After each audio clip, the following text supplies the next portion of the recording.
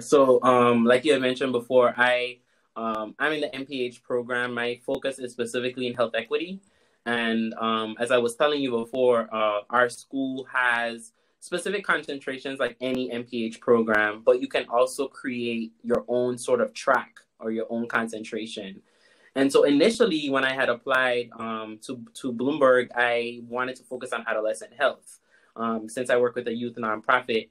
But as I was going into the program and as I was doing work at the Florida Department of Health, I really started sort of realizing that I want to acquire skills that could take me into any sort of area in public health. And I felt like health equity was a really good basis and framework with which to look at. It's what we're all talking about right now, right? And all that we're trying to do. But I really like the idea of, again, being able to take health equity, which is often this theory, and like bring it into practice. Like, what does it look like? Welcome to Public Health Careers. I'm your host, Omari Richards, founder of the Public Health Millennial. We're going to dive deep into public health topics and career journeys. You'll hear diverse career stories, absorb professional development and career strategies, get tips, while also learning from others to help you in your own journey and learning of public health. Learn about the vast world of public health careers, or just hear public health stories. Stay tuned so we can do our part towards a culture of health, well-being, and equity for all. Welcome to Public Health Careers. Today we have a public health strategist, eloquent and passionate public speaker, thought and servant leader, and published writer, as well as a current Master of Public Health candidate at Johns Hopkins Bloomberg School of Public Health. He got his Bachelors in Biology at American University and has done work both in the US and his hometown of the US Virgin Islands. As stated earlier, he is an MPH candidate at Johns Hopkins Bloomberg School of Public Health in Health Equity. We have Ajayi Pickering-Haynes. Welcome to the show. Thank you, man. I really appreciate you being here. Thank you for giving me the space and the time to talk a little bit about myself. I'm super excited. So as am I. So it's always awesome to see another people from the islands doing great things when I do public health work. So like always happy. We have to. Yes, yeah, we have to support each other. So I appreciate that. So how are you doing? I'm good. I'm good. I have been really busy between work and graduate school and the nonprofit I work with, but I'm doing good. I think 2022 has been a fast but busy year at the same time. I'm sure a lot of people relate. But I'm blessed and I'm grateful, and I feel like I'm in a really good space, really transformative space, career-wise. Yeah, absolutely are. And look forward to seeing like where the journey takes you. I know you're a student now, probably lots of opportunities, lots of thoughts of like what you're going to be doing afterwards. So look forward to see how that all unfolds, and happy to like have you part of my network going forward. For sure. Yeah. So tell us, how do you identify, and a little bit about your personal background? Sure. So my name is Ajayi Pickering-Haynes. Ajayi actually means messenger of God. I identify as he, him, his. And like he stated, I'm originally from St. Thomas, U.S. Virgin Islands. And, when I think about my sort of journey and ascent into public health, it goes all the way back to my roots, being from St. Thomas. I grew up very curious and inquisitive about like science and health. Like I was always super just curious about the way science and health worked. And being from a small island too, and being around, from a small community where everyone knows each other, I was always very sort of community driven in a lot of different projects and opportunities at home. The summer before my senior year, I actually interned with the medical examiner here at home. And that was really sort of my first introduction into public health. I was able to go on scene with him. I was able to see autopsies be done with him. At the time, I had expressed interest in doing that. And it was really awesome to sort of learn the way that public health informs death investigation, but then how death investigation also informs public health. And so, after I had that experience and I left the islands, I moved to DC, where I went to American University. And as I mentioned, I was a pre-med biology major at the time, but I also had the opportunity to be a part of a leadership and ethical development program during my time there. And the really cool thing about that is there were a lot of issues, sort of structural and systemic issues that I had noticed growing up in the Virgin Islands. And being part of a leadership program in undergrad gave me the chance to like learn a lot more about what those root causes of those issues were.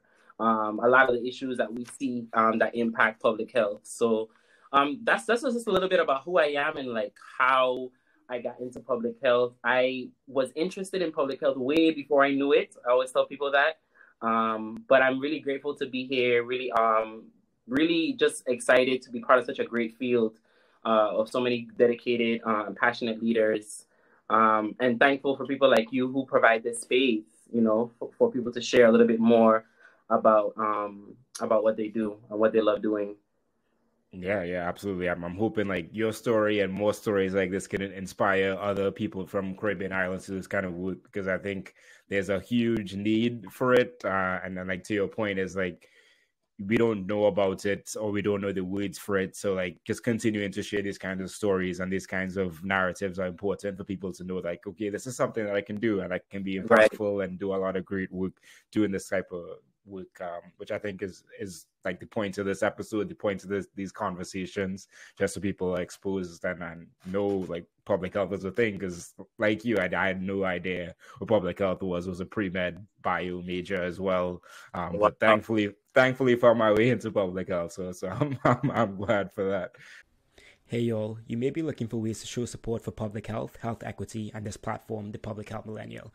Well, head over to my shop at thephmillennial.com/shop to buy and support if this show has helped you. Also, use the code podcast for 20% off your next order. Link is in the description to the shop. Be sure to tag me on Instagram at thephmillennial. Thank you. I look forward to sharing your pick. Now back to the show. And before we get more into your story, what does public health mean to you? Wow, that's such a good but hard question to answer. I think, I don't know, I could use a couple different words to describe public health. To me, public health is a calling. To me, public health is storytelling. To me, public health is community and collaboration. It is systems. There's so many facets and areas, but one of my mentors always says, we are public health. And at the end of the day, I think that's what really it represents, people, you know? So yeah. Yeah, absolutely. Love it. Okay, so before we talk about your bachelor's in biology at American University, as you spoke about, you said before your senior year, you worked with the medical examiner, and you said that this was like public health work for you, but maybe at that point in time, you didn't have the word for public health. Like looking back on it now, how do you identify that as like public health work? So when I was at the medical examiner office, there was a lot of sort of death investigation that I realized was informing public health. The medical examiner office in St. Thomas, like other medical examiner jurisdictions, worked very closely with like the Department of Health and other sort of public health agencies. A lot of the medical examiner offices also have like an epidemiologist, what they call a forensic epidemiologist, that typically collects data and looks at, patterns of disease and patterns of death. And being part of that internship really opened my eye to that, because based on what I had known about death investigation, I really just thought it was like going on scene and doing autopsies and then that's it. I didn't realize how impactful just figuring out one person's death was to the larger system of preventing death, right? Because at the end of the day, like that's public health's role, to prevent death. And so, yeah, it was a really like captivating experience. And not to jump ahead, but I ended up taking an internship in DC at the DC Medical Examiner office. And that was like what I had before my senior year on steroids. And I was like a kid at Christmas, honestly, just so excited. And I actually, during the internship, I actually worked on a public health project at the time with the forensic epidemiologist in DC. And I loved death investigation. I loved looking at like a single person's death. But what was more fascinating to me is like having the ability to impact and influence like larger systems, right? And I think that's been sort of my understanding and trajectory of how the two sort of relate. Yeah. Love that. I'm looking forward to hearing a little bit more about the steroids of learning about that investigation in DC. But okay, so you're coming from St. Thomas, a very small island, and then going to DC to get your Bachelors of Biology at American University. So what was the thought process there, and what was that like transition like for you? That's a great question. So I had been in love with DC from middle school because I had taken a trip in middle school to DC and just loved everything about it. I love how like career oriented it is, but I also love that it was very diverse and that I feel like in DC, like DC is a place where things happen, like where changers and movers and makers are. So I really love the thought of being in DC. And so, yeah, I had applied to a few schools in the DC area, and American University turned out to be the school that I think accepted me and probably gave me the most financial aid. And I am so happy with the decision I made because I was able to take advantage of so many other opportunities that I didn't even see ahead. You know, one of them was the leadership program that I was a part of, like I mentioned. And that program really provided me with the tools, some of the tools I needed to, again, I was talking about those systems issues, like some of the tools needed to address things on that sort of level. But what was awesome about my program at American University is that it was a very small biology program. And so I knew everyone, I knew all the professors, and it very much mirrored sort of the community feel within my program that I felt coming from a really small island. I was not a fan of the weather, hence why I do not live in DC anymore. But I really enjoyed my time there, and I think it has set me up for so much of the opportunities I am taking advantage of now. Yeah, and I think that's a very important point that you're making. Like, especially for me, like when I came, my bachelor's program was also pretty small. The biology program, a lot of classes were like 20 students and stuff like that, so very manageable. It's not like, you know, a huge lecture with 500 people, right? So, and I think that's like something we don't think about, but it's very, very important, especially us coming from places that are a lot smaller, when you have to like adjust to so many different things and just learn things that you don't know about. I think having that small knit community is very helpful in the long run, and also like building up that community and making you understand like the nuances of living in the US, which can be interesting in itself. It can be, because to be quite frank, that was my first time living in the US. So I left St. Thomas 2 weeks after my high school graduation and was gone, you know. So it definitely was an adjustment. Luckily, I had a few other folks from the Virgin Islands and from the Caribbean who were on campus, and so I found that community, like you mentioned. But yeah, it's definitely a transition for people who, you know, you grew up with a whole different sort of lifestyle. Absolutely. And I think it's also important that you mentioned that you try to find people that are similar to you, that have had similar experiences to you, and like reach out to them, or like just get insights, because you never know like what they have gone through and how that could be helpful in your journey. So I appreciate you sharing that. Okay, so going back to like your certificate, going to your certificate in leadership and ethical development, what was the process for you like getting that certificate, and what were the main things you learned from it? That's a great question. So it was a 4-year certificate program. It was specifically for leaders in the College of Arts and Sciences. And each year had like something major that you had to focus on. So the first 2 years were like lecture based, where we would meet with our mentor or a professor at the time. The second year we had to do a symposium presentation on a huge topic. The third year you had to do an internship, which is what I did at the medical examiner office.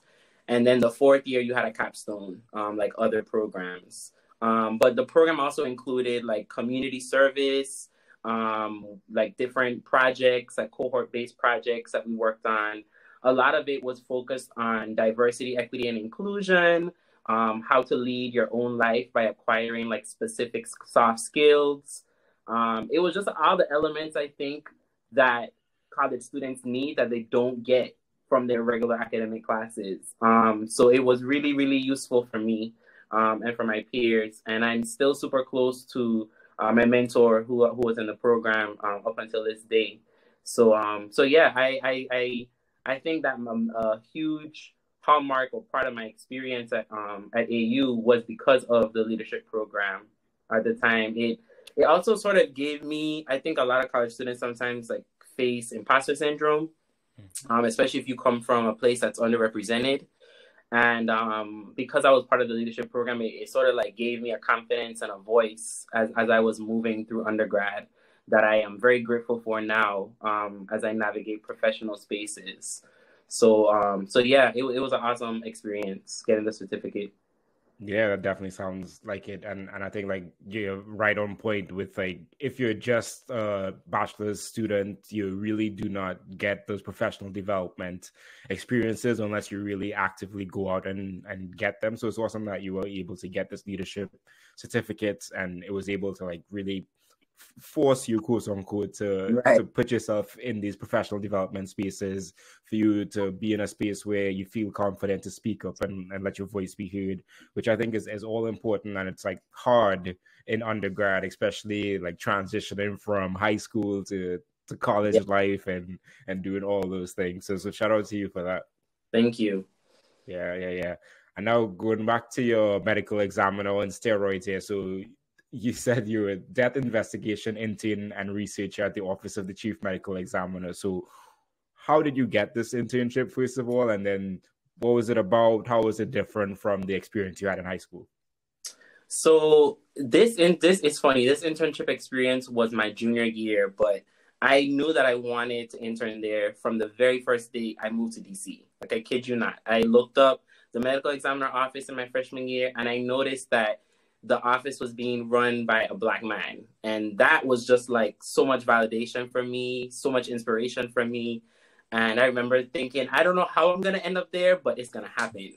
And so, yeah, I interned there my junior year, regular application process, that sort of thing, letters of recommendation. And then while I was interning there in my junior year, every intern had to do a research project. And my research project were looking at different trends, different data trends that were happening in previous years before that were significantly contributing to death. So it was very like public health oriented. But again, like at the time, I didn't really have sort of the language or even the full understanding of how much of public health that really entailed.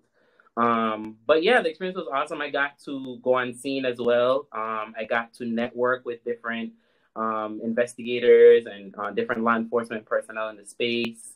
And at the end of the program, I had to present my project in front of all of the staff. And it was awesome too, because I actually was able to have a personal sit down one-on-one with the chief medical examiner at the time. And he was super encouraging. Like, he was like, are you ready like to start today? Like, if I give you a job, like, let's go.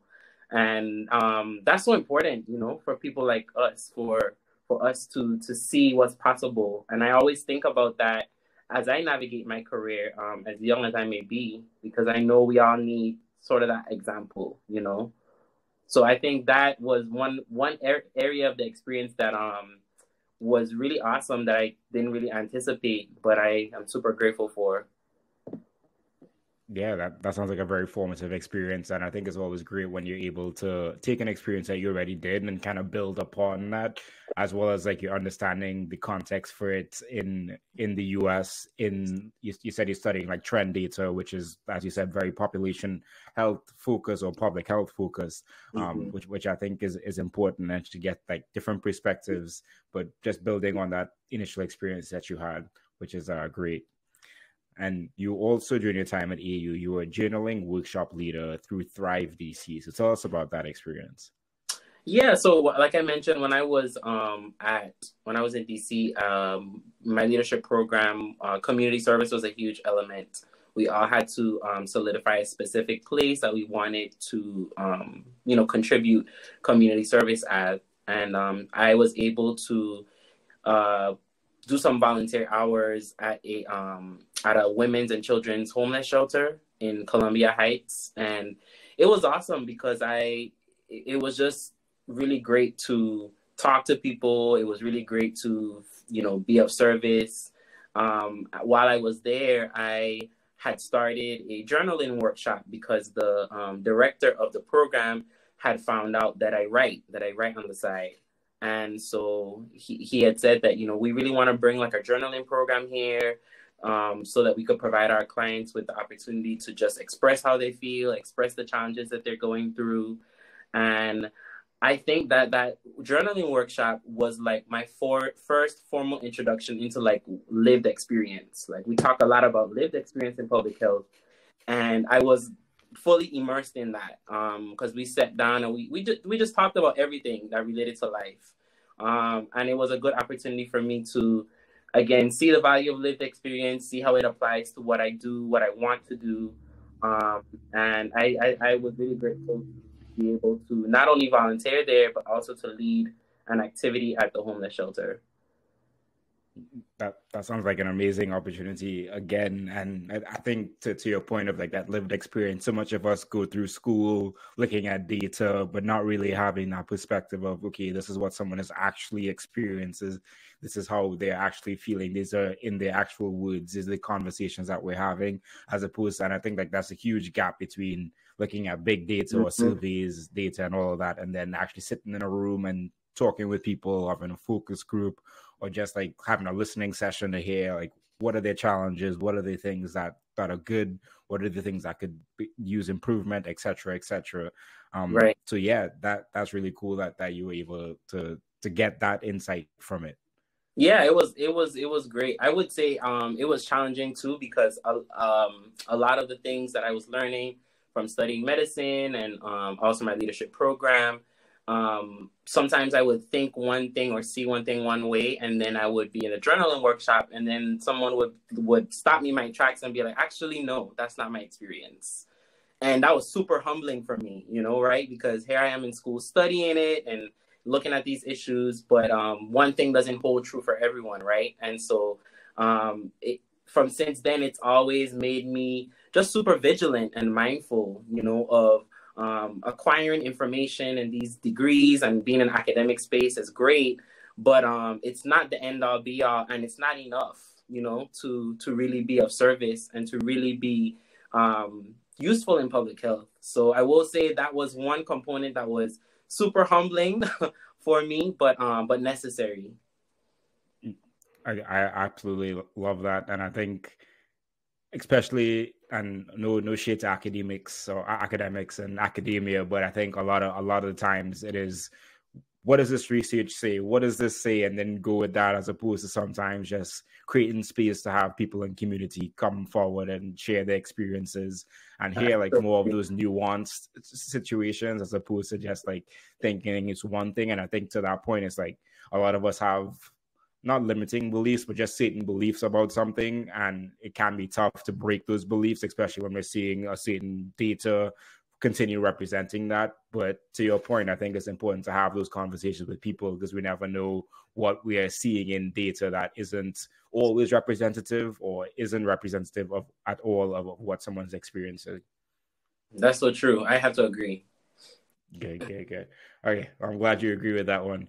And then during your time at AU, you had a few different positions, and I'll just go through the four of them, and then you can talk about all four of them. So during your time at American University, you were a cancer research lab assistant, a technology borrowing and media services desk assistant, a makerspace senior assistant, and a teaching assistant for general biology 1.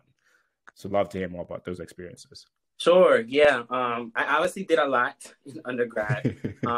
Wouldn't fully recommend it, but I took away a lot. Lost a lot of sleep, but definitely took away a lot. No, I think one of the things I really valued in undergrad is being a part of different experiences, even outside of like what I was studying or what my career choice is. I always recommend to students I work with in my nonprofit and students at undergrad to do more than just what you desire to study, because I feel like those experiences outside of your professional or like academic life really make you stand out and equip you with unique skills, right, as you go on to do so many other things. So that's what I was doing. I was taking advantage of the opportunity to do that. I was also trying to fund living in DC. So some of those jobs were necessary to do that. But all of them were great because they really taught me time management. They really taught me prioritizing and managing my time, which is something that I have to heavily do right now in graduate school as well, working full time. But yeah, without going into the weeds of every single one, I just think that it was great to be able to do things that were interesting outside of just medicine or biology. And I'm sure you relate to that with your experiences as well. Absolutely. I think it's so important because we aren't just people that, like, students aren't just people that study things. Like, we are whole human beings that have a whole bunch of facets to our lives. So I think, like, engaging in all those different facets, especially on college campuses where they provide you a lot of opportunities. And as a student, you have a lot of opportunities to engage in things that are outside of the classroom. Definitely recommend people take those opportunities up and, like, just try to grow and learn and put themselves in spaces where they can actually, like, just become better people for themselves going forward. Right. For sure. Yeah. And were there any other undergrad takeaways that you had? I learned so much about undergrad. I feel like undergrad really taught me, like, it's like I had to remember a lot of, like, who I am at my core, you know. One of the things at undergrad that really stood out for me was I had always told myself, like, I'm only gonna do something if it's meaningful to me. I'm not gonna do something for the resume. I'm not gonna do something because it looks good or because somebody else is doing it. And I think that's important to mention because a lot of college students are under immense pressure right now. It's become so, as you know, like, competitive and, like, career driven, and you're just an undergrad. Like, you can just do school and that is a-okay. You don't have to do 500 things. But yeah, I had made, like, a commitment to myself that I was only gonna do something if it was meaningful to me. Even if like, I wasn't just gonna do it because it looked good. And I felt like that was really, really important for me and kept me sort of sane, you know. I would say in undergrad too, I had to learn how I learn, you know, because in high school, I didn't fully know that, or at least the way I was learning things wasn't the way that was best for me. And so I had to learn really quickly how I learned. And it might sound really sort of fundamental, but I think it's been really useful for me, even now in my graduate program, where I'm really comfortable with how I process and acquire information. Even in my career, you know, when you're reading information about like new literature or different initiatives or things that are happening. So I would say, like, undergrad is a great space to figure that out, like, figure out how you learn best. Reading a textbook has never worked for me. So I had to really learn some other ways to sort of engage with the material and take away things from it. And yeah, I would say those were the two major takeaways that I had in undergrad. I love those insights. I think they're very, very important. And yeah, more people should like just have that perspective. I think it's one that could really benefit you going forward. And okay, so after you graduated, you became an AmeriCorps student success coach at City Year. Tell me how, like, what was the thought process of going into this AmeriCorps program, and then, like, tell me more about that. So I'm really glad you asked that because that was a very sort of unconventional choice.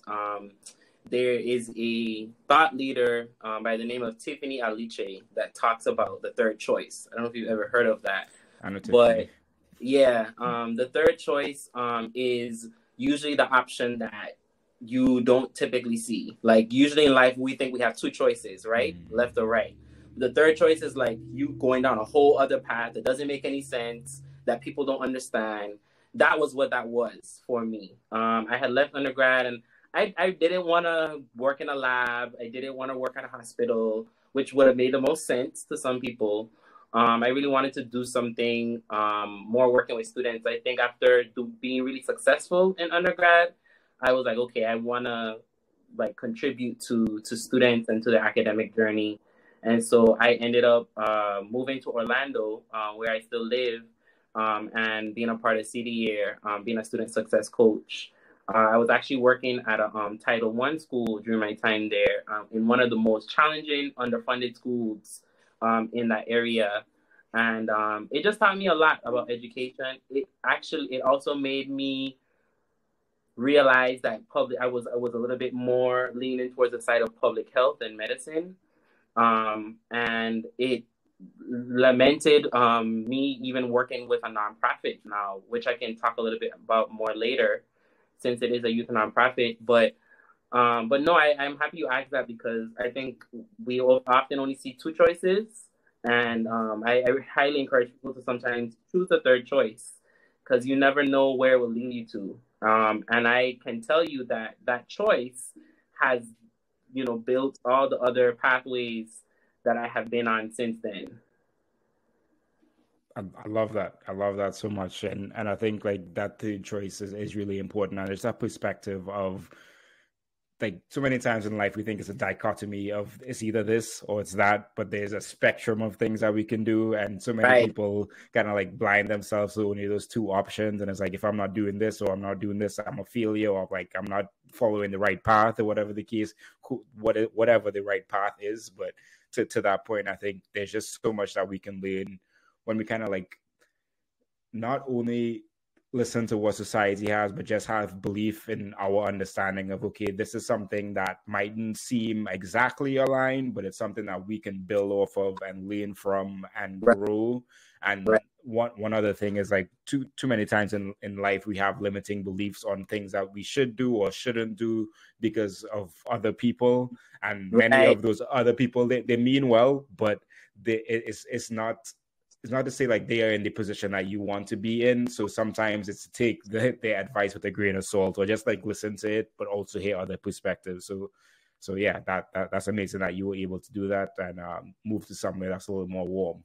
Yes, that was the goal. That was the number one. Like, okay, I love DC, but like these winters, and when I was in DC, they had like record winters. So I was like, like time for me to pack up and go. Like, I'm not ready to go back to St. Thomas, but we have to find somewhere else a little bit warmer.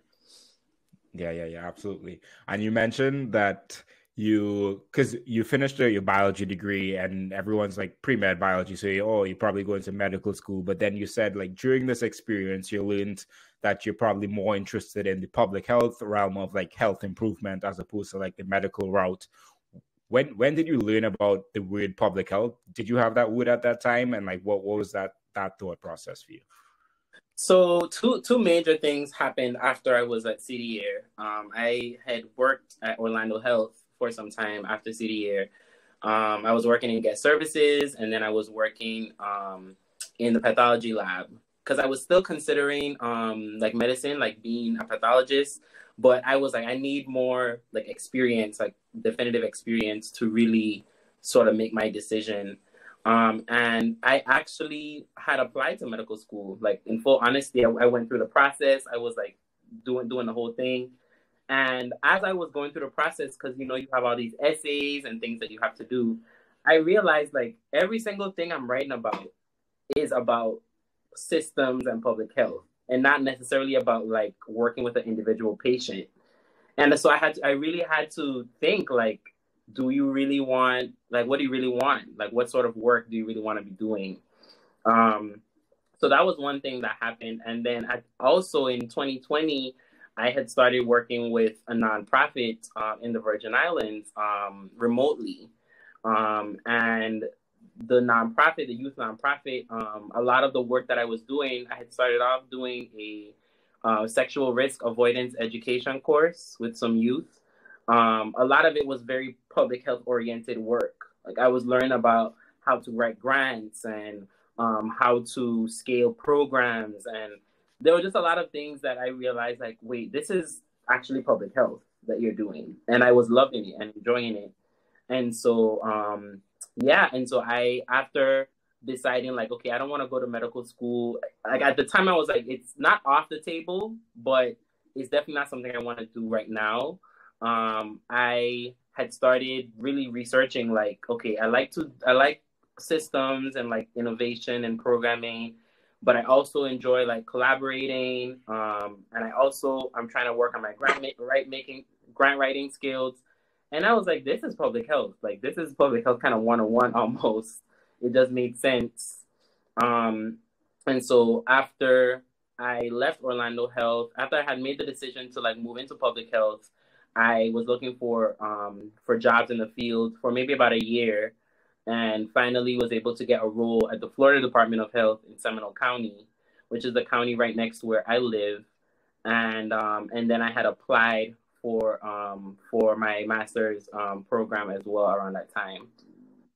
Awesome. Well, we'll get to a lot of those, but I think like that point of you going through the process of applying to medical school and like the writing and reflecting, and then when you're looking back and thinking, well, I'm not really talking about like patient provider stuff here. I'm talking about systems level, population level changes, and like having that honesty and like understanding in yourself to know that, okay, like I may have been going down this path toward like wanting to become a physician, wanted to go into medicine, but in everything that I'm writing and I'm talking about here, it definitely aligns more with public health work. And I think that is key. And a lot of us don't even get that time to sit down and think. And I think it's important, like, for you to share this, because so many of us just continue down a path because of the past experiences and like the past thoughts and the past wants that we have, but we never really sit down and question, is this still what I want? Is this still the kind of work that I want to do? And I'm happy that like through your applications, you were able to sit down and think, not really, this is not really how can I learn more about public health and to see like if this is what I would rather do, and not just, and I like to your point, it's like medical school isn't off the table. Medical school is always going to be there. They're always going to want to take your money and let you apply for their school. So there's I just like that perspective. So I appreciate you sharing that. I have to agree with you. And I something else I want to mention too is you mentioning like the reflection process and kind of like letting go of one thing and like opening your mind to other things. It's so important to just like trust yourself and do what feels right. I think one thing that I have always been really good at as a child, they used to call it being stubborn, but I call it just doing what feels right. You know what I mean? I've always been sort of that way. And I think it's really served me because it doesn't have to make sense to other people, but if it feels right to me, that's the path I'm going to choose. And I think it's so important for people to hear that, like you mentioned, it's okay to change your mind. It's okay to go down a different path. If it's what feels right to you, then absolutely. You have one life, right? As they say. So might as well do what you want with it, but yeah. Yeah, because at the end of the day, it's like you're living your life for you, and you don't want to look back 60 years from now and regret something that you did because someone else put that on you, as opposed to you wanting to do something. So I think that's important. Very, very important. So tell us a little bit more about your experience at Orlando Health as a patient guest service representative and in the pathology department. Yeah, so it was, I enjoyed my time at Orlando Health. I think it was the first time I was working for a major hospital system. And initially, when I applied to Orlando Health, I actually applied to work in pathology, and I didn't end up getting a role. So I was like, okay, where can I start? So I started in guest services. And that experience was super valuable for me because I was working directly with families. I was working directly with patients. And again, like I talked about that lived experience, I was seeing the challenges. I was seeing the way that people interact with healthcare, with the medical system, and learning so much from that. So it was during COVID, so it was a bit challenging with all the changes all of us were experiencing in the world. But I had enjoyed my time there, and shortly after being in guest services, I think for about a year, I finally was able to matriculate over to the pathology lab, and in that role, I actually was for the first time really using my biology degree, because I was working closely with a pathologist to work on send out tests, so different genetic panels, tumor panels that Orlando Health didn't have the infrastructure or the equipment to do. I would send out to other testing labs. But what was also really interesting about that experience is that I was able to really learn and see how things like insurance coverage and the exorbitant cost of expenditure in the healthcare system was plaguing families. There were tests being ordered before I was there that were $10,000 more at one company when we could just go to another company and order the same test, and it's $10,000 less. So I was happy that I cared enough, to sort of advocate for patients on that level. But it was a valuable experience because I got the chance to work with pathologists, got the chance to work with residents, and I think it was the last push I needed to. Okay, I really want to go into public health now. Like, this isn't what I want to do long term. But there certainly were a lot of skills, like I said, that I had been acquiring over the years that I was able to apply into the role. And I had a great time working with the pathologists. They were a really great team. They wrote me some really strong letters of recommendation for graduate school. So it was a great experience overall during my time there. Yeah. That's awesome, and I also like that. Even though you were thinking, okay, maybe medical school isn't for me, you still put yourself in an environment where you can learn both about medical school and more population level type stuff. And from those experiences and from those interactions with people, it more solidified your decision to go this public health route, which I think is important, because there's no need to just up and jump into one thing when because we can take time to do things. So many people tell us we have to do this by this age or this by this time, but you can take time to do things. And I think it's important because a lot of these things are heavy investments that we have to make, right. and especially as younger adults, it's tough to think about all these things. So I advocate and I hope that people are taking time to really think about the investments that they make before whether they pursue medical school or whether they pursue a master of public health. So I appreciate that. Yeah. And you are currently the Assistant Director of Youth Programming, Partnerships and Advocacy for Positive Youth Development, VI, which is a nonprofit you're talking about in the U.S. Virgin Islands. Is it specific to St. Thomas, or? Yes, it's specific to St. Thomas. Mm-hmm. Okay, and you started there being a program coordinator. So how do you get involved with this organization? And then tell me about what do you all do? And I know you mentioned a little bit about sexual risk avoidance. But yeah, tell me more. Yeah, I'm happy to talk about it. Like I mentioned, during the pandemic, they were searching for a program coordinator to work on a sexual health education grant. I have always had a desire and passion for working with youth since I've been in the Virgin Islands, but I certainly didn't feel like I was qualified to teach about sex ed. I was just I'm not the person for this, but I still took the role. It followed a very specific curriculum, so that was helpful. But what was also great is that I was able to, a lot of the experiences I had learned in my leadership program, professional development and personal development, I was also able to bring that into the program as a program coordinator. And so after that grant ended, we had formally started Positive Youth Development Virgin Islands, and we really wanted to start doing youth development work in the community. A lot of the organizations at the time, because it was COVID, weren't in operation. And so youth weren't being stimulated. There was a huge learning loss and learning retention that was happening in the community. And they just weren't things for them to do.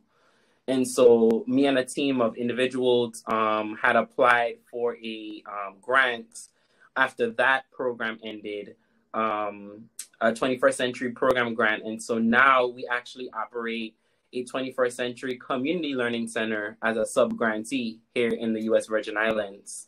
We offer academic support and academic tutoring. We have a drumline program. We have leadership development. The majority of the program and the after-school program really focuses on personal development. So things that go outside of just academics. But one of the awesome things about me being in public health as I'm in this program is that I've been able to really apply a lot of my public health knowledge in the program. So in addition to the services that we offer, I've been really intentional about partnering with different organizations and agencies in the Virgin Islands to ensure that some of those other needs that our students have, that they get. We all know that academics alone aren't the only thing that are impacting their development. Obviously, like again, I talk about systems, them having access to food, them, their income, things of that nature affect how well they do in school and how good they feel about themselves as well. So yeah, I've been serving as a project director for that program, and my main role, since I'm not located in the Virgin Islands, has been to provide like consulting and like more technical assistance to all of the folks on the ground. The cool thing about me being a student success coach is that I have been where they're at. Like I have tutored students, I have worked students with on a one-on-one level. And so I'm really happy that I had that experience because I'm able to bring that lens into being the project director as well. I think a lot of times, to no fault of their own, leaders who didn't really come up through the ranks and different things don't sort of have an understanding of what things look like, boots on the ground. But because I've worked with students really closely, I've been a student for too long myself. I sort of have that insight. So yeah, and in addition to our after school program, we just do a lot of work in the community with leveraging partnerships. I'm part of a community youth advisory board with different community partners who meet quarterly to discuss different issues that families and students are facing in the Virgin Islands. So we're still very new as an organization to the U.S. Virgin Islands, but slowly sort of making our footprint. And I've really been trying, as I lead the organization, to do things in a way that align with a lot of other agencies and not to operate in a silo, So it's been a really really challenging but great experience for me, especially as it relates to my leadership development. Yo, are you looking for an online community to connect with like-minded health-focused people? Join my free community health and wellness Discord server at thephmillennial.com/join. You'll find growth-focused people talking about important community and personal health topics, networking opportunities, online yoga, book clubs, and more. Be sure to introduce yourself when you join. Link is in the description. Now really, back to the show. And it sounds like you're just continuing to build on experiences that you've had on the past, similar to like you being with the medical examiner in senior year and then doing an internship. You got the experience of working with students as a American Student Success Coach, and now you get into both use knowledge that you have from your MPH program and that prior experience to really help and shape, and that's awesome. And I think it's really cool when people are able to get involved with nonprofits, especially before like a master public health program, because then you're able to bring a lot of like real life experiences to the program and to the things that you're learning. And so many times, like we just learn a lot of theory, and theory is just theory without practice, but like actually being able to feel having the real life experiences is so important. So that's really cool that you're able to be part of this and continue to be part of this. And I look forward to seeing how that organization grows and the impact that you're able to make in the U.S. Virgin Islands. Thank you. I appreciate you saying that. I have to agree with you about the importance of like doing things in practice. When I made the decision to be in an MPH program, I was very adamant about wanting to still work full time and still do things in practice. I think for me, that's been the perfect balance because a lot of what I'm learning in school, I'm applying in real time to what I do. So for me, it's been super useful, and it can be tricky to manage at times, but I always encourage people to consider that option, of doing school online if it works for you. And working in the field, because ultimately you could get the MPH, but ultimately if you don't have experience, you're still going to need experience after the MPH to do the type of work you want to do. So I'm really happy that you mentioned that, because I think that's key for people who are interested in our field. Yeah. And I think like whether that's like getting experience before, working during, and like really like bringing those real life things. Oh, this happened last week in the work that I was doing, and how it relates to like the classwork or coursework and examples, I think is very helpful and helps not only yourself but everyone else in the classroom as well. Just get like a broader understanding of how public health works in real life, which is important. So so you're currently a master of public health candidate at Johns Hopkins Bloomberg School of Public Health. When and what was that thought process to like finally say, okay, yes, I'm gonna get my MPH, or I'm gonna like pursue public health? When did that happen for you? So I had applied to Hopkins in 2019. So I think the end of 2019 is when I submitted my application. And like I had mentioned before, at the time I was looking for opportunities in public health, really trying to get into the public health field. And I always wanted an MPH, because even if I went to medical school, I always wanted to be able to practice as a physician through a public health lens. I felt like that was a super sort of useful set of skills to have. And so I was researching schools at different schools at the time that had online programs. And contrary to the advice I received, I only applied to Hopkins, which was super risky. A lot of people would say. But again, going back to doing what feels right to you, that's what felt right to me. And if I didn't get into Hopkins in 2019, I was going to wait till 2020 and apply to Hopkins again. I really like that Hopkins has such a global health focus. And because I want to do work not only in the US, but also in the US Virgin Islands, I really felt like it was important to go to a school that had that.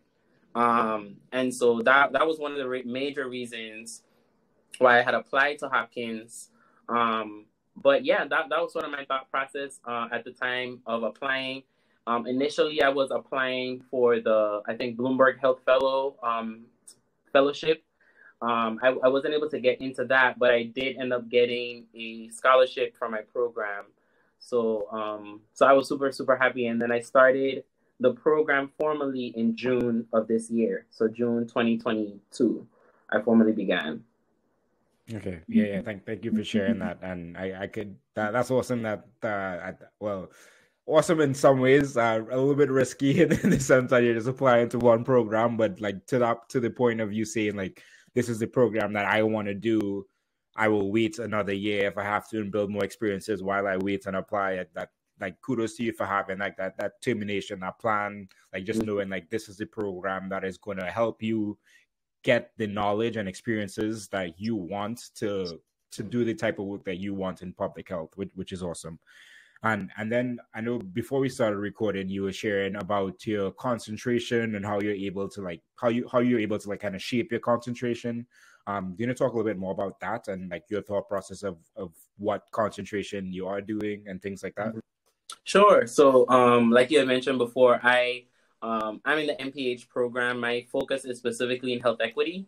And as I was telling you before, our school has specific concentrations like any MPH program, but you can also create your own sort of track or your own concentration.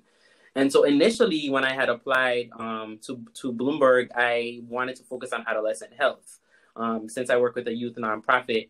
But as I was going into the program and as I was doing work at the Florida Department of Health, I really started sort of realizing that I want to acquire skills that could take me into any sort of area in public health.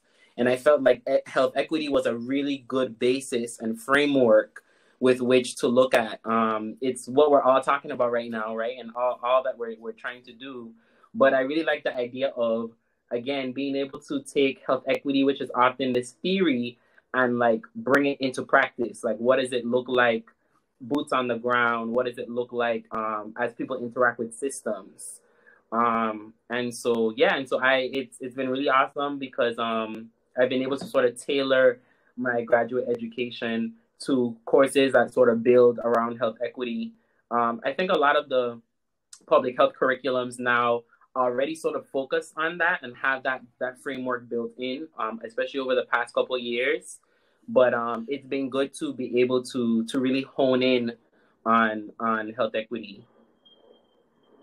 Yeah. That's awesome. And I'm glad that you're able to kind of like say okay, adolescent health is something that is important to me, but I'm not too sure like if that is the only part of the field that I want to work in. But health equity is also important to me, and I guess in that you can do adolescent health work, you can do Right. a bunch of other types of work, and you can like really branch it out. So like kudos to you for like understanding that maybe you don't have like a specialized niche of like one thing that you want to do outside of like health equity, which can be its own niche in itself, but it doesn't like I feel like it doesn't hold you down to like, okay, you're going to do child and maternal health or whatever the case might be. It's broad in the sense that, okay, these are the techniques and theories and understanding of how health equity works and how we can get to health equity. How can I apply this in whatever work I'm in, which I think is a valuable skill, and like just being able to translate it to different parts of public health is also important.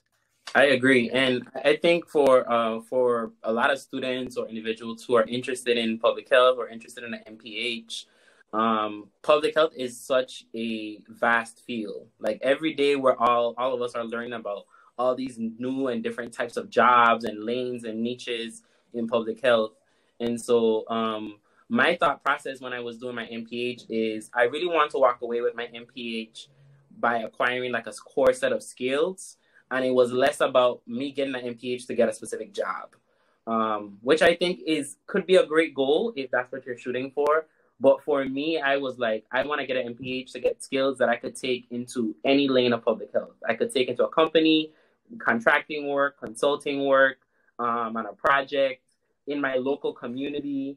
That was really sort of my thought process with my MPH. So I just encourage folks who are interested in an MPH and maybe not sure about a concentration to, don't really worry about it too much. I think in the grand scheme of things, we all move around so much. I'm sure that's been your experience as well, Omari.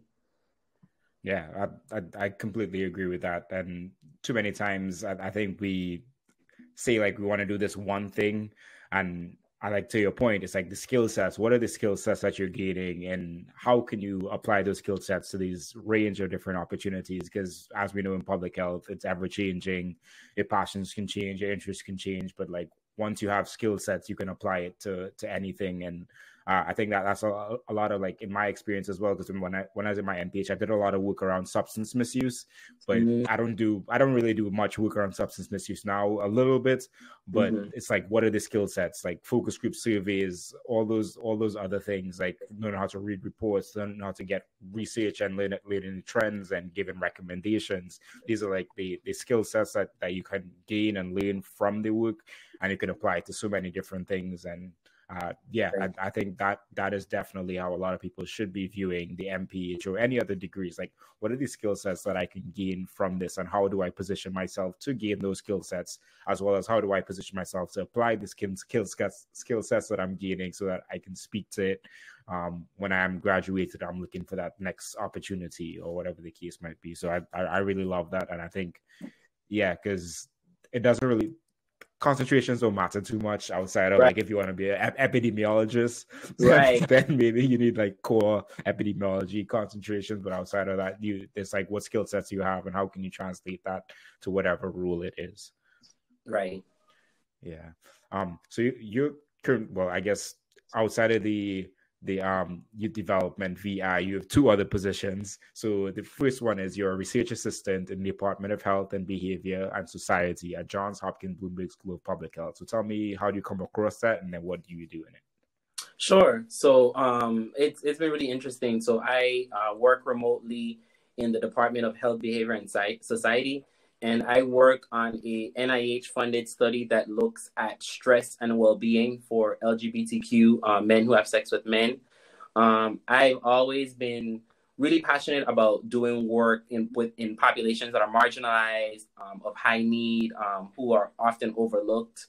And what I loved about this role is it's a lot more technical in nature. So I do a lot more of like survey recruiting, working with Qualtrics, more like data analysis. And I felt like those were skills that I hadn't really had before because I didn't do public health in undergrad. And so it's been a really great sort of flexible role to be a part of. And I also wanted to make sure that during my MPH, especially because I was doing it online, that I find avenues still to connect with folks on campus, still to connect with folks who are at the school. And so yeah, it's been really awesome, but it's given me a lot of insight into a lot more of what goes into building surveys and administering them and recruiting individuals and folks. I'm still very new to the project, so I'm still learning a lot, but it's definitely been an insightful experience so far. Yeah, and I appreciate you sharing that as well, because I think that is probably one of the biggest things that people would say, oh, I don't want to do an online program because I wouldn't be able to connect with the people in the program. And like, to your point, you're making it a point to find opportunities where you're able to be a part of the program, to connect with people, to build those networks, even though you're doing this online. And I guess, like, in that vein, what are they, like, other things that you're trying to do to, like, build a strong network at Johns Hopkins while you're being an online student? I love that you asked that question, because I think in graduate school, networking begins from day one. Like, you don't go through your MPH or go through your grad program and then 6 months before say, oh gosh, I need to network with people so I could get a job.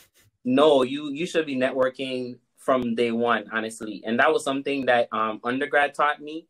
So I've been really intentional and strategic about doing that. Some great ways to really network as a student are going to conferences. I had the opportunity to go to APHA, American Public Health Association's annual conference in Boston. I went to the Society of Public Health Education conference in DC, as well as some other local conferences in the Central Florida area. And, also being a part of a health department gives you a great network, right? Because you have people in different counties doing different work in different regions. But that's pretty much been my approach to networking. I try to treat it like another class, like another course in my program, because I know how valuable it is. So like I was saying, my approach to networking has been to meet people just because, like, not waiting until you need a job opportunity or recommendation, just meeting people just because you never know, like, what sort of interesting work people are doing in the field, how you could learn from them or what you could teach them as well. So I really try to take advantage of opportunities like this to speak with individuals like you who are doing really great work and connecting with different folks in the field. And like I said, taking advantage of conferences. I'm also a part of the Florida Public Health Association. So that's also been a really great space to network with folks as well. But yeah, I would say, like, treat networking like it's a whole other major part of your program, because it's necessary and it's a skill that you need, in your profession as you continue to grow anyway. That's a great framework to think of things, and gives people, like, actionable, okay, like, this is how much time I'm spending on this course. Like, let me think about how can I actively do networking for this amount of time and because, yeah, I think, like, as you say, too many people try to make connections too late, or they're trying to, like, force relationships, which essentially is what networking is. But, like, as we know, it takes time to build those networks and relationships, and you have to be, like, intentional in understanding, okay, where do I want to go, and who are the people that I should be connecting with who can, like, help me think through what are my next steps, what are the skill sets, who are the other people that I should be talking to, et cetera, et cetera. So that is a key tip I think any student should really, like, try to incorporate into their program. Right. And for those individuals who networking can be challenging, because for me, I may seem vocal now, but reserved is my personality and any regular day. And so that's where having mentors is really useful. One of my mentors, who is the president of the Florida Public Health Association, I attended APHA with her, and 60% of my time there was her introducing me to random people that I don't even know. Some I know on LinkedIn, some are big names in public health. And she knew them. She felt more comfortable talking. So I really just was going with her along the ride. So I just want to say that's the importance of mentorships as well for those folks who may be a little bit concerned or anxious about networking. That's where, like, leaning on colleagues and mentors is really useful. Because for those, like, she loves to talk, she loves to interact. I was like, great. I will just stand here and smile and nod my head and be in this moment and this space. Yeah, that's very important as well. Like having people around who are going to put you in spaces and connect you, and just like trying to have your best interest at heart, which is awesome. So I'm glad that you're able to do that, even though you're more introverted, Mhm. as you say. I do not know that you're able to have a mentor that's more extroverted and was able to like connect you with all these people and people that you did know through online ways, or just new people in general, which is, I think, very important. And I think one of the main things you can take away from conferences, especially ones like APHA. So I'm glad they highlighted that as well. Yeah. And so you shared that you work at the Florida Department of Health. So you work as a Closing the Gap program coordinator and health equity lead. So tell me more about how you come into this position, and then what do you do? So funny enough that we were talking about networking, the assistant director of our health department, I literally randomly added her on LinkedIn like 2 years ago. Have been in conversation with her over those 2 years, trying to see if there's a role and a fit for me. And I was able to eventually interview for a role at the health department, and I've been there for a little bit over a year now. And I wanted to share that because I know sometimes it can be daunting to just reach out to people who are very far ahead in public health. But I literally wouldn't have this job if I made that move. So it's either yes or no, right? So might as well take the opportunity. But my role at the health department has been really dynamic for me, especially being in the MPH program. I've been able to apply a lot of the skills that I'm learning, vice versa. Um, the work that I do with Closing the Gap, so I kind of do two main roles. The work that I do with Closing the Gap has focused on increasing referral capacity in our county. So my health department is working on adopting a electronic referral platform that will increase people's access to services. I know we talk a lot about access to services, but if we're not really tracking how we're doing that, it's kind of hard to tell if referrals are really being helpful. So that's sort of my main role, working on that specific grant. And then as a health equity lead, I work on the health equity team at the health department. And we are tasked with choosing a health disparity and creating a health equity plan that focuses on different systemic social determinant of health projects. So the health disparity that our county has been focused on is infant mortality.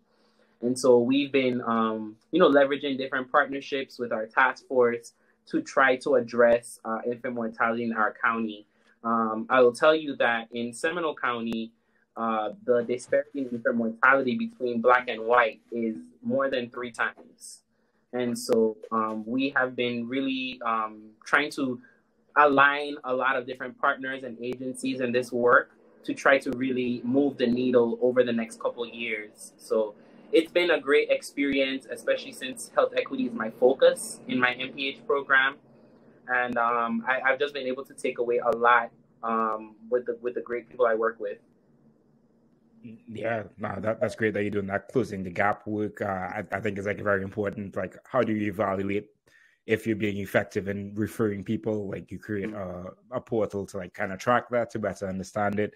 And health equity definitely aligns with everything that you've been talking about. And like, it's cool that you're doing health equity work in the MPH and now getting to actually like literally practice it and try to incorporate that into the work that you're doing in your day job, which I think is very, very important. And if you're able to do that throughout your program, I definitely recommend it, because it's very formative in helping you like more speak to things that you're learning in your program and have concrete examples for that.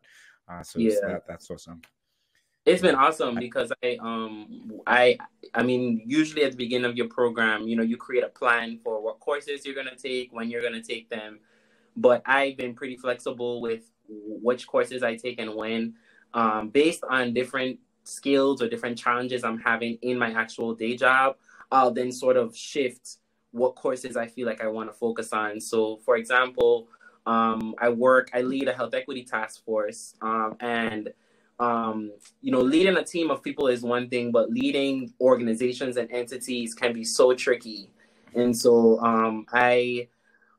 after leading the health equity task force for some time, I was like, I really need to acquire some more skills in multi-sector collaboration.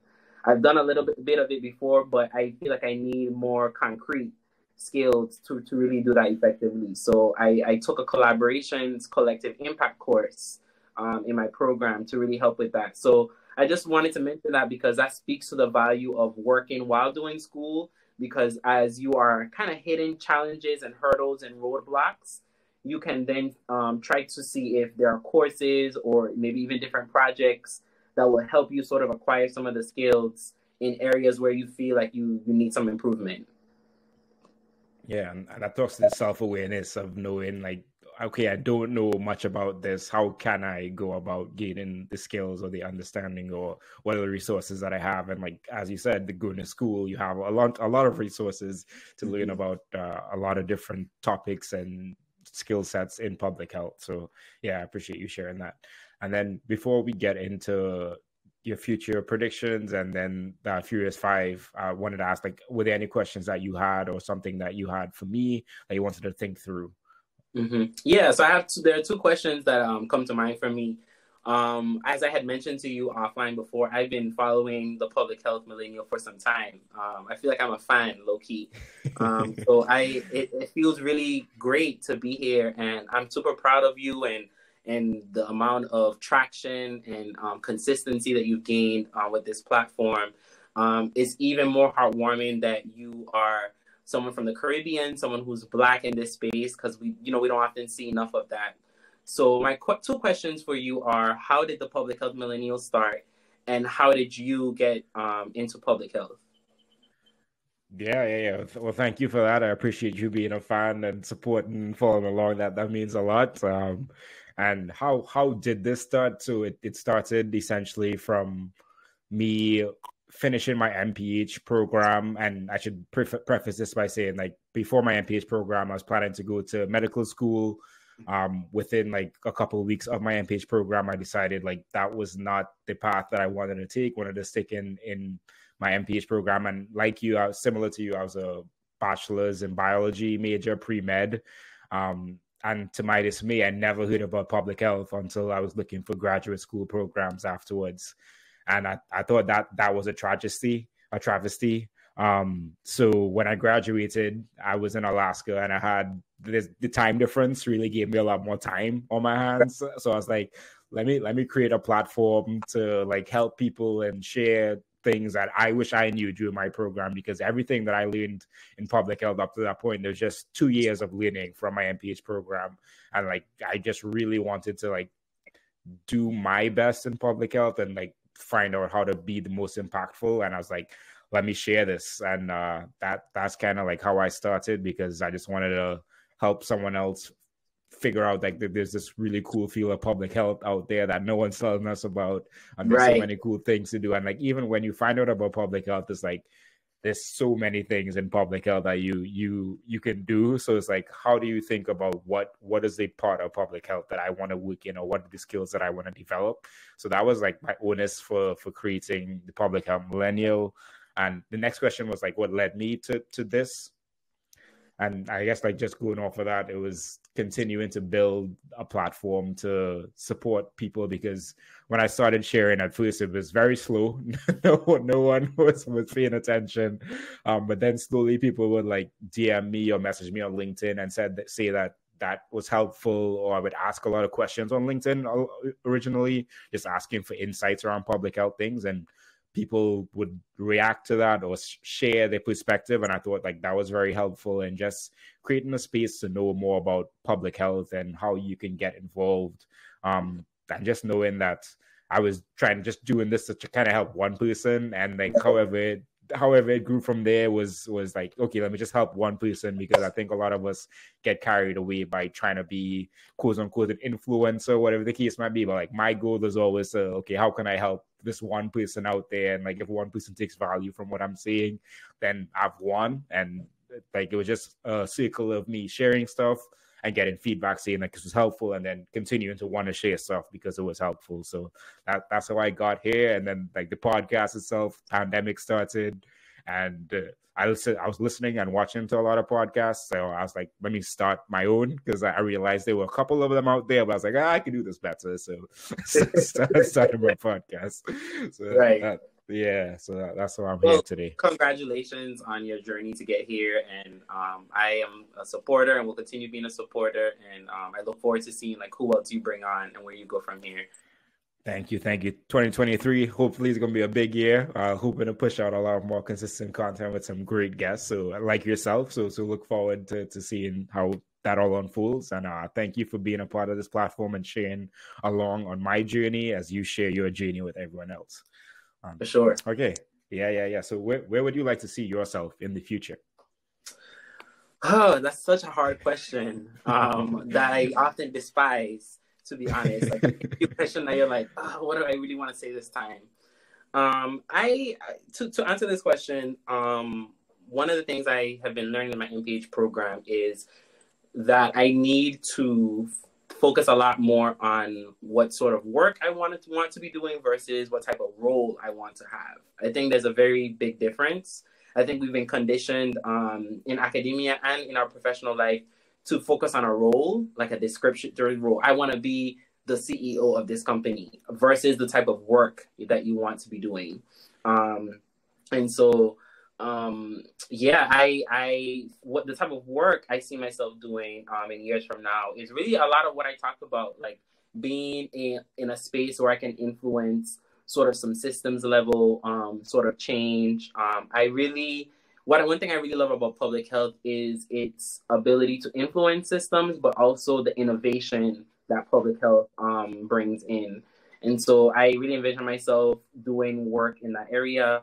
I also, because I'm focused on health equity, I really would like to continue doing work in health disparities, and specifically doing more work when it comes to health equity consulting. I think health equity is something that I think a lot of agencies and even hospital systems are still trying to quantify. Like, how do we measure if we're doing a great job at health equity, right? Because it's still this sort of theory that's up in space that we haven't quite brought down to the ground. And so a lot of the work I do has been trying to build skills that will help, agencies or companies or groups like make health equity more actionable and measure it a lot better. So that's the sort of like work I want to be doing as opposed to like maybe a specific role that I would like to be doing. But who knows? You could ask me tomorrow and that might change because life is funny that way. But I'm happy where I'm at right now and where things are heading. Yeah, life is beautiful that way because I feel like as especially in public health, there's so many things that we can do and we don't know what we don't know. And as you learn what you don't know, it changes your perspective on everything. But I love that that thought process of like work versus a role. Like what work do I want to do as opposed to what role do I want to be in? Because yes, we box ourselves in when we think about like a role as opposed to like the work we're going to do. And like that goes back to your point of like, this is the work I want to do. What are the skill sets I need to do to do this work, as opposed to like trying to just figure out like what is this one specific role I'm trying to get into. And I think that's a important perspective that a lot of people can get value from, especially in public health, because there's so many ways that you can go in your journey. So yeah, I appreciate that a lot.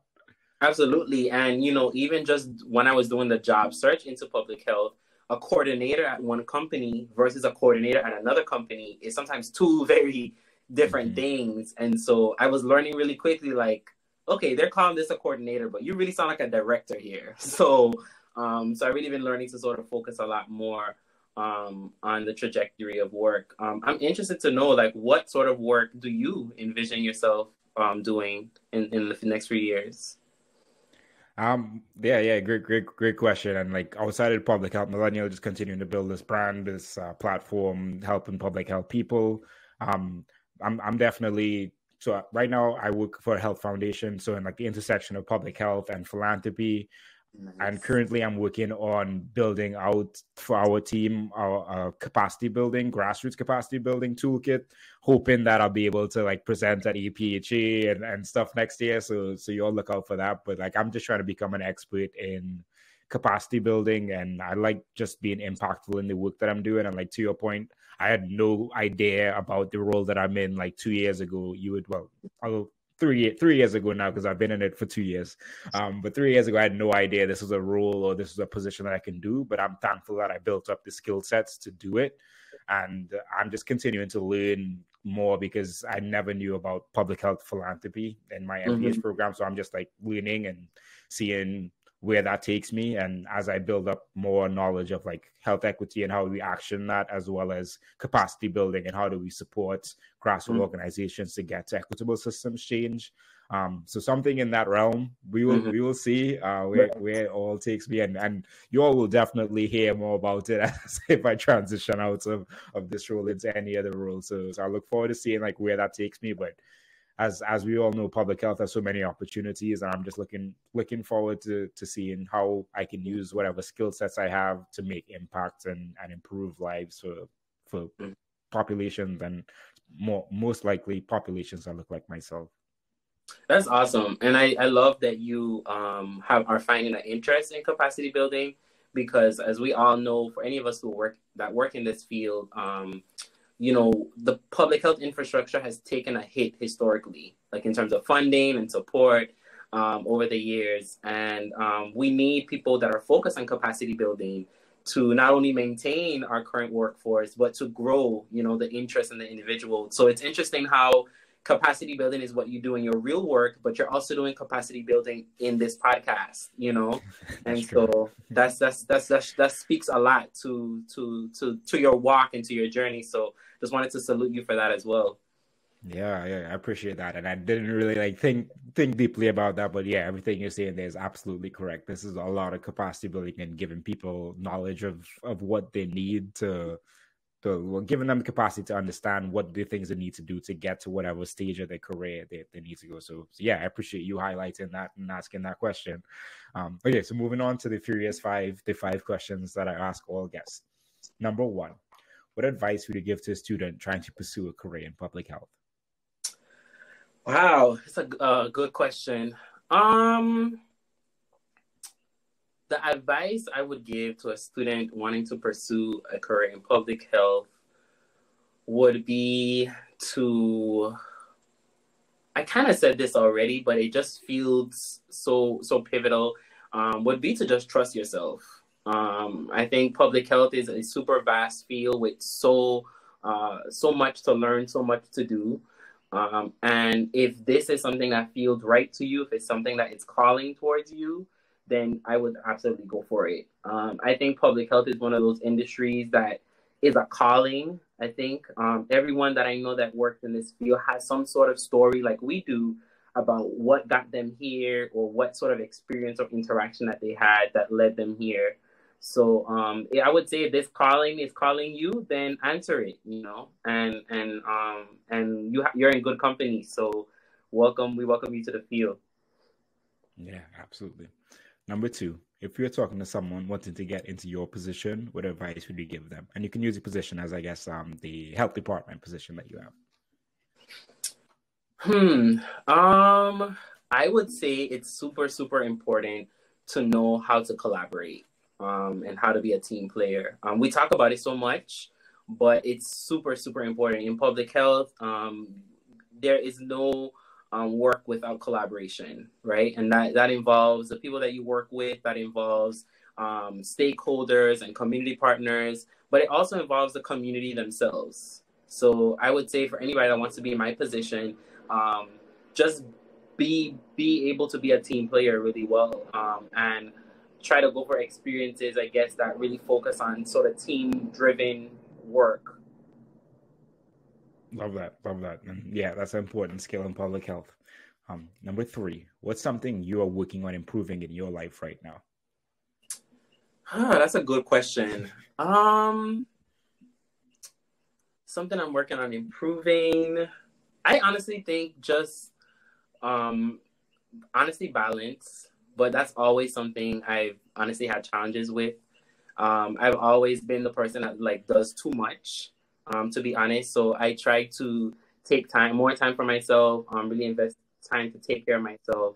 And I've been on this journey for so long, even back in undergrad. But yeah, that's just something I want to continue to work on. I think I have periods where I'm better at that. But I want to kind of normalize and make sort of my everyday routine and life just space for me to take care of myself and have balance, have more balance. Love that. And we wish that on you too. Number 4, professionally, do you recommend anything? Professionally, do I recommend anything? I'm trying to think of maybe something I didn't mention. I would say to just explore, explore and discover, you know. I mean, you don't know if you don't want to do something until you do it, right? I've had roles in so many different types of, you know, areas and in different places, but all of them have somehow been a full circle moments, you know, that have led me to where I am, as I mentioned in this podcast. So yeah, I would just say, like, you know, feel free to explore, feel free to discover, give yourself the permission to do that. Because I think oftentimes we have a specific plan and we hold ourselves to that, or people feel the need to hold ourselves to that. But feel free to just discover and explore things professionally. Yep. Love that. And then number 5, last but not least, where can people connect with you? Okay, that's a great question. So people can connect with me on LinkedIn at Ajayi Pickering-Haynes. We'll put up my information in the comments. You can also connect with me on Instagram. My Instagram is King Jayi Blog. That's KingJayiBlog.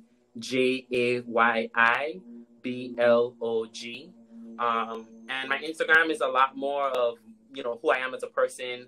You might see some writing on there. You might see pictures, brunch, you know, just regular stuff, because I'm a regular person like everyone else. But yeah, I would say LinkedIn or Instagram are great places to connect with me. I'm always happy to speak with anyone who's interested in this field, or you know, who needs any sort of like professional development, personal development sort of insight. I'm always happy. So please reach out. Awesome. And yeah, I'll be sure to put all his information in the description and in the show notes as well, so you all can check that out and connect with Ajayi. Thank you so much, Ajayi, for coming on and sharing all this great information with us today. Thank you, Omari. It's been such a pleasure and such an honor. Thank you. Pleasure is mine. Housekeeping items, everyone. Thank you so much for watching this. Be sure to subscribe if you have not as yet. Leave a like, leave a 5-star review, and share it with a friend. Greatly appreciate you all, and I will see you all next week. Peace.